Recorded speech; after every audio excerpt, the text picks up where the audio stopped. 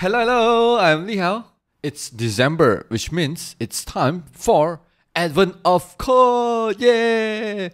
So Advent of Code is a series of programming challenges every day on December until the 25th of December. We're going to solve the challenge day by day. We're going to collect 2 stars for every day, and hopefully by the end, which is 25th of December, we're going to get 50 stars. So, are you ready for the challenge? So today is day 1. Let's take a look at what challenge awaits for us in day 1. Let's go. So day 1 is Trebuchet. Something is wrong with the global snow production and you have been selected to take a look. The elves, let me zoom it in a bit. The elves have given you a map on it. They have used stars to mark the top 50 locations that are likely to having problems. So you are going to do this long enough to restore the snow operations. You will need to check all 50 stars by 25th of December. Collect stars by solving puzzles. 2 puzzles will be available on each day in the Advent calendar. And the second puzzle is unlocked when you complete the first. Each puzzle grants 1 star. So, good luck. You try to ask why they can't just use the weather machine. Well, not powerful enough. And where they are sending you, the sky, and why your map looks mostly blank. You sure ask a lot of questions. So, hang on. Did you just say the sky? Of course. Where do you think the snow comes from? Where you realize that the elves are already loading you in a trebuchet. Please hold still. We need to strap you in. As they are making the final adjustment, they discover that their calibration document, which is your puzzle input, has been amended by a very young elf who was apparently just excited to show off her art skills. Consequently, the elves are having trouble reading the values on the documents. The newly improved calibration documents consist of lines of text. Each line originally contained a specific calibration value that the elves now needs to recover. On each line, the calibration value can be found by combining the first digit and the last digit in that order to form a single 2-digit number. For example, in this is the text that we are given. The calibration values of these 4 lines are 12, 38, 15, and 77. So take the first digit and the last digit for each line. So this is 12. The first digit is 3, last digit is 8, so it's 38. First digit is 1, last digit is 5, so it's 15. And the first digit is 7, and from the back the last digit is also 7, so it's 77. Adding these all 4 digits together, you get 142. So consider your calibration document. What is the sum of the calibration values? So this is the puzzle inputs. They're going to download. I'm going to copy all this. I'm going to save. And then we are going to calculate this. And we're going to solve it with code instead of manually looking at each line. Right? So this is my project folder. Let me create a file called day1. Puzzle1.js. I'm going to zoom in a bit. Okay, and then I'm going to put our puzzle in here. Const input equals to, since this is a mountain line, I'm going to put it like this. Okay, and we are going to solve this puzzle, right? So, how am I going to do this? I'm going to split the inputs, first of all, to lines by splitting it input with splits.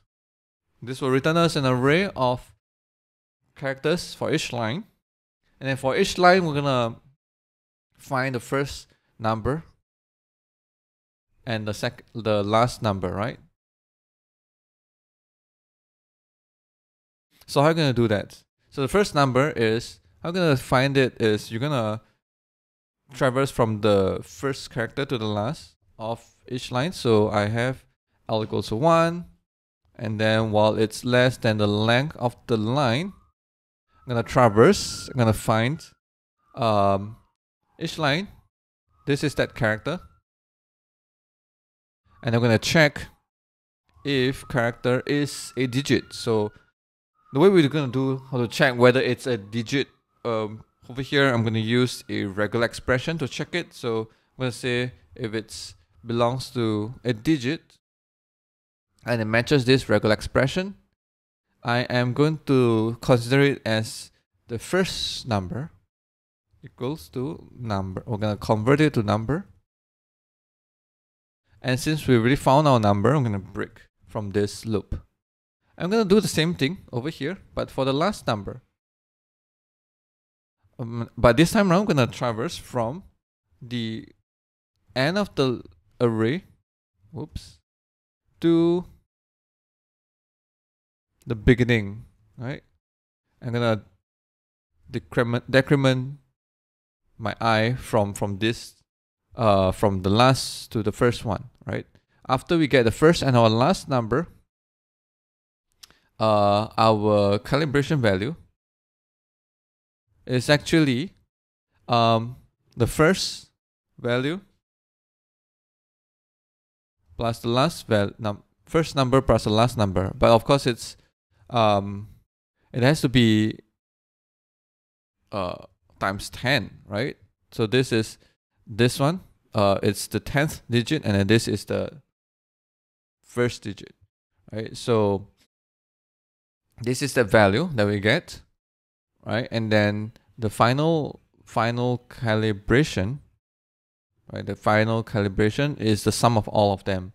So I'm gonna say let final calibration value. We start with 0 and add up for each line. Calibration value, and at the end of the loop, after every line, I'm gonna log out final calibration value. Okay, so let's run this code. Node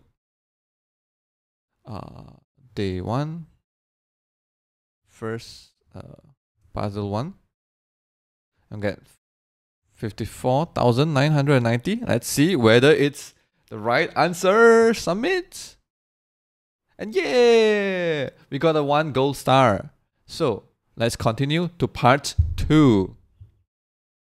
So your calculation isn't quite right. It looks like some of the digits are actually spelled out with letters. Oh no, 1, 2, 3, 4, 5, 6, 7, and also 9.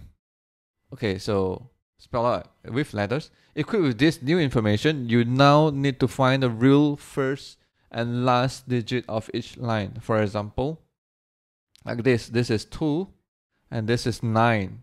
This is 8, this is 3, right? So it's 83, and then this is 1, and then this is 3 over here, and we have 2 and 4, 24, and then we have 9 and 7.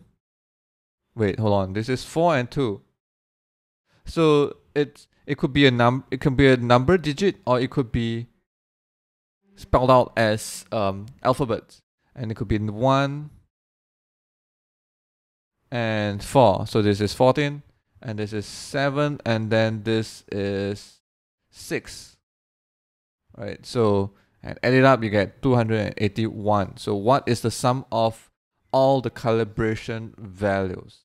Okay, so the puzzle input is still the same, but we need to change our logic over here. This is tricky now. Okay, so besides testing whether the character match is this, we also need to check out whether it can be spelled out as this digit over here. So first thing is, I'm gonna keep this digits in an array.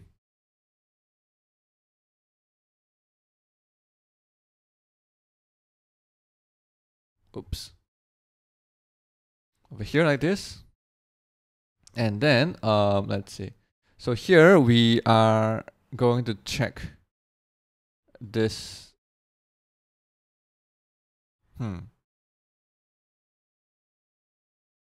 Okay.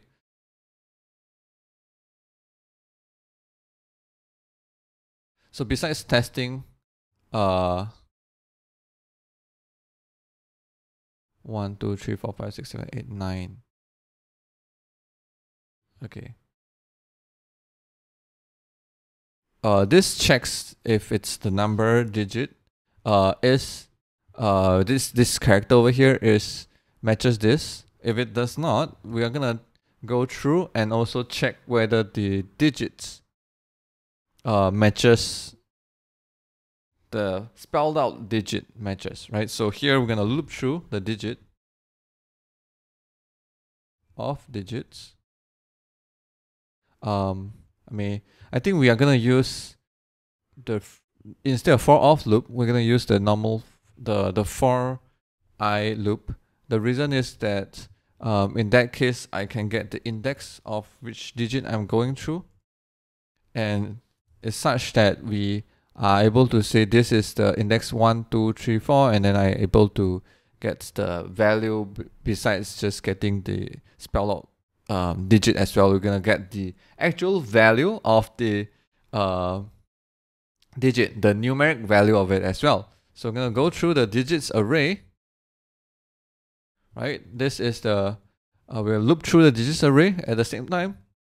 The value starts from 1, and in the loop we are also incrementing by 1. Okay, so if we sort of manage to find the digits, if it matches, then we are going to use this value as the first number as well. So how do we do that? Well, one simple way we can do is, let's try and see whether it works. So we're gonna slice the string from starting from I. So previously we're gonna get the character of I at the position I, but now we're gonna get the substring from beginning from I, and then if we're gonna say that if this starts with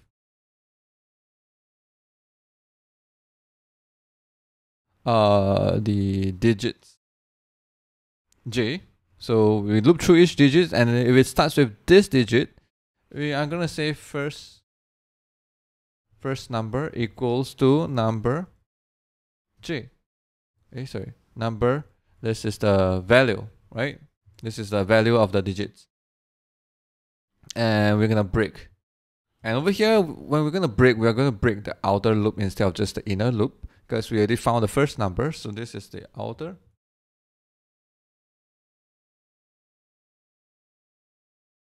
Or rather, we're gonna say search first number. I'm gonna break this. And similarly, we're gonna do the same logic over here for finding the number from the back, right? So we're going to also loop through the digits array, and instead of slicing from this to slicing from the beginning position, we're gonna slice the other way around, where it's the ending position is I.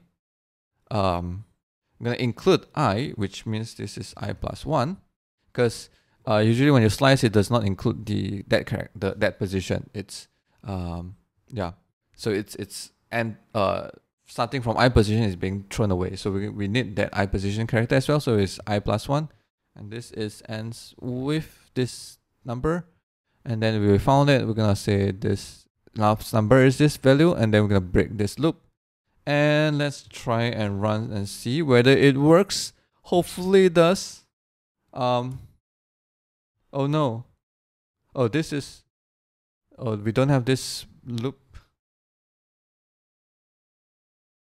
Search last number. And this is the search last number over here. Let's save this. And then just realize this is puzzle 1. We're gonna duplicate this. This is puzzle 2. And the puzzle 1 code, let me just undo everything so that if you want this code, you can find, I'll drop the link in the description so that you can find it later on. And yep, this is the puzzle 1 code, untouched, and this is puzzle 2 that we are going to test. And then before we try to run this with the input, let's try to run this with this example and see whether it works, right? So let me comment this out and then say cons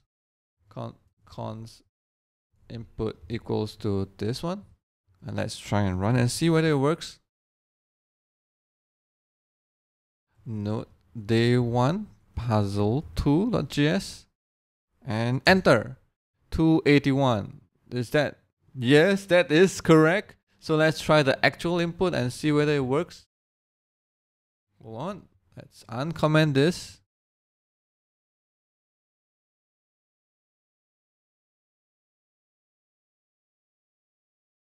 And let's run again.